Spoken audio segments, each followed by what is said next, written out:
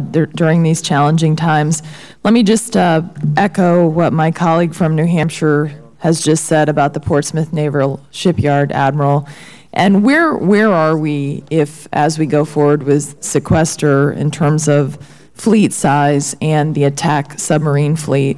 I know you mentioned in your opening testimony that one less Virginia-class submarine would be built during the period that we would like to build it. So can you give us a picture of what the overall fleet looks like?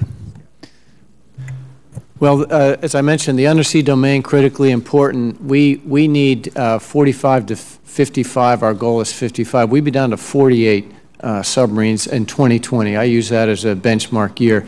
And as you know, unfortunately, due to sequestration, we lost the USS Miami, which Portsmouth was a project Portsmouth had. But the overruns, the furloughs, and the need to have to go to a commercial workforce instead of using federal workforce, it was just too much. We couldn't afford that submarine and continue to do the others.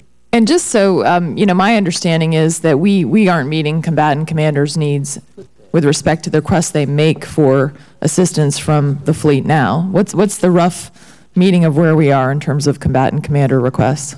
Just in submarines, the combatant commanders, as they look at the world distribution of submarines for intelligence, surveillance, and reconnaissance, they need about 19 submarines any time deployed. We can support about 10 to 11, and we distribute them.